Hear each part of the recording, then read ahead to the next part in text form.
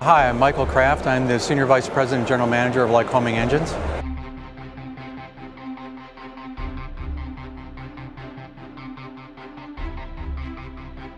The biggest thing changing in the aviation fuels is the movement from leaded aviation gasoline to unleaded. So, I'd anticipate over the next few years we're going to see the full rated UL100 type unleaded aviation gasolines, as well as the lower grades should continue. I would hope that we see a very cost-effective low-octane unleaded avgas and a higher-octane unleaded avgas as we move forward, because you do have this disparity between engines with high and low-octane demands, but I think it would be good for all the consumers to see this unleaded avgas future.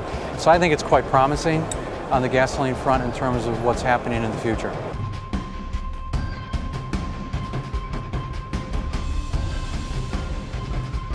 Well, this is an IO360 M1A, and many of the Lycoming 180 horsepower 360s are approved on the widest range of fuels possible, meaning they're approved on autogas at a 93 AKI or 98 RON.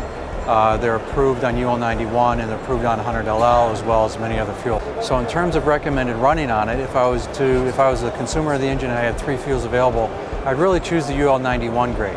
It's unleaded, it'll form less deposits inside the engine, it'll be overall lower maintenance, and the UL91 is an aviation grade fuel for the engine, so it's very predictable in terms of that sense.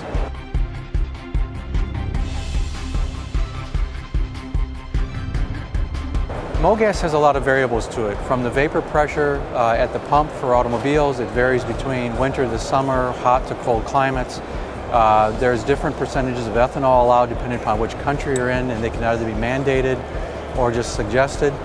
You don't really always have the control on motor gasolines. You can certainly, if you buy the fuel and procure the fuel to the Lycoming specification, it is suitable and it is airworthy. The difference is, though, is MoGas has some very different shelf life than the aviation gasoline. Aviation gasolines are designed for a very long shelf life. Motor gasolines are designed for a higher turnaround time, and they don't really always hold their properties for the same time period.